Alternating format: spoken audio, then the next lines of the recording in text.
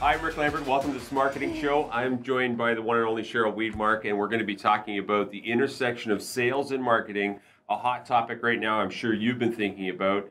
And Cheryl, let the folks maybe know who you are. Some of you may know me from selltowin.com. I do a lot of sales coaching with business-to-business organizations, specializing in many cases with managed service providers who actually provide outsourced services to companies for IT and whatnot. But Cheryl, let them know who you are. I'm Marketing Customer Experience Director at Into Communications, and this marketing show, we've been talking about doing this like collaboration of when sales and marketing collide and what you get, and that's sort of where the name came from. We were asking a lot of our customers and followers what their feedback was, but smarketing, it's sales, marketing, smarketing, literally colliding of the two words. Yeah, a little more sales, but anyway.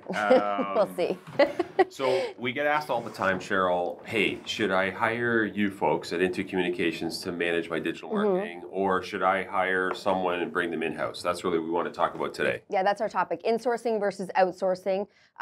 Just to mention, I was actually surprised. We did a little bit of research on statistics around like the areas that a lot of companies will insource versus outsourcing. A lot of them outsource, obviously, accounting and IT. That's kind of an obvious one, but digital marketing is actually in the top 3.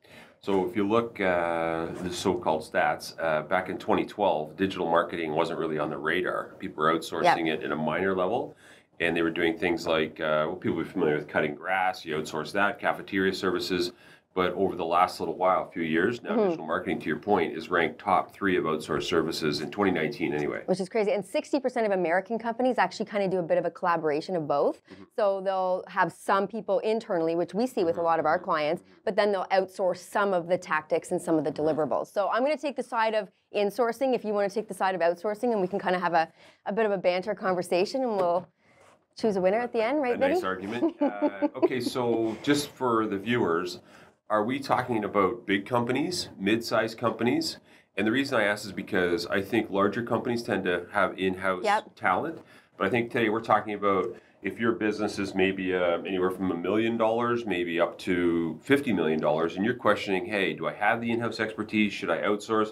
So that's kind of our target audience, I think, for today's conversation. Yeah, we're sort of talking sort of small to medium-sized businesses. Now, that being said, my background is sort of interesting in that I worked for, Canada's #1 financial institution. We did have an in-house marketing team, so I have that experience of being part of an in-house team, but we also did outsource a lot of stuff. You did? We did. Okay. So we sort of had that combination, which is kind of a bit of a trend that we're seeing. But yeah, let's hear your outsourcing pros and cons. So here's the argument we hear all the time is, hey, Rick, should we, hire someone to come in? We'll own the person. They'll understand our culture. This person's apparently good on social media. In many cases, they're a millennial. So, hey, they got Snapchat and Instagram down pat. So we feel comfortable giving them the keys to drive our business messaging. And I say, okay, well, that's great. Have you thought about really the full stack of talent that you need to have? Because it's far more than just posting a cool picture of you and your boss at a meeting and the thing. Because really, I would argue that marketing is becoming more and more complex for me anyway. The way I see it, you need video, email, content strategy, analytics, the software to drive the analytics, and so there's so much more than just having someone come in and create brochures or feature sheets like we maybe did years ago. And I just think it's tough for small businesses to get that talent. The tools, that's a huge part of it. Also the expertise that an agency can offer. They might have someone that spent 20 years in video and 20 years in the design world. But also on the insourcing side of things, potentially. Was digital even around back then? I mean, on the insourcing side, lineup, just as a point. On the insourcing side, I would say, the benefit is that when you're internal, you have a really good grasp of the culture of the organization. You can shift, you can add deliverables in very quickly. So let's say it was a video that you wanted to post for social media. You could just, pop upstairs to the 5th floor, shoot a video, and have it posted, almost instantly. So there's a little bit of that and a bit of an understanding of the branding, vision, message, all of that good stuff. So, Cheryl says 20 years. Look, 20 years ago, things changed. And I would argue, we have half our staff are millennials, if not more, because we want that vibe of how we can fully leverage technology. Right. I would argue, though, that in many cases, and I'm not trying to pick on the millennial here, you need that headset to think through the strategy of the video on the 5th floor. Okay, how do we tie that into all the different touch points to our target persona?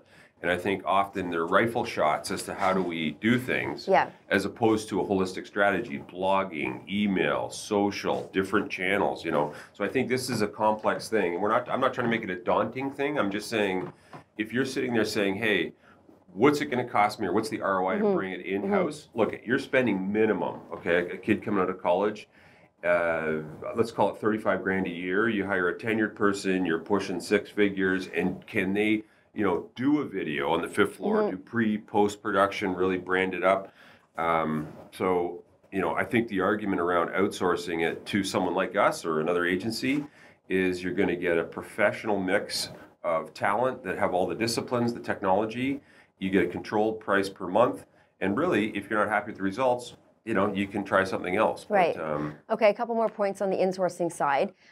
Being able to. Our show's about to wrap up, I think. Almost. One more minute. When you're pivoting in a situation where, let's say, in an agency you signed, what we call either statement of works or agreements, and you've said, okay, we're going to have this deliverable this month, and we're going to have 12 social posts, and we're going to have 6 blogs, and we're going to have this amount of hours of SEO. It's hard to shift from that in an agency world. Now, internally, it's very easy to say, we're going to do something different tomorrow. We're going to add this to our stack of, digital presence because you have that capability. I think, you as the viewer, your business best. Could argue either way. Winner over here, ding, ding, ding, I'm ding. just saying that, if you put the pluses and minuses beside one another, we're finding a lot of companies are saying, you know what, I'm better at doing this. And that's why they'll hire what we would call maybe a VCMO, a virtual chief marketing officer that has a team that's like fractional ownership type of thing where every day, right, the drink's going to be served to the table, which, by the way, our first show, I don't even have anything in my cup here, by the way. That's because you showed up late to the set. That's what happens. No, it's interesting. And I think that, the nice part of it all is that we're seeing digital marketing in the top 3 things that are being outsourced for a reason. And it is complicated. It's not as simple as taking a picture and just posting it on social. There's branding, there's strategy, there's all of that good stuff. Speaking of good stuff, next week, something that you're going to talk to that's near and dear to your heart, of course. It's hot as a pistol right now, LinkedIn. And watching, your reps' profiles are probably a disaster. Your customer-facing profiles are probably a disaster. And we just launched a brand new 90-day LinkedIn bootcamp with some big companies.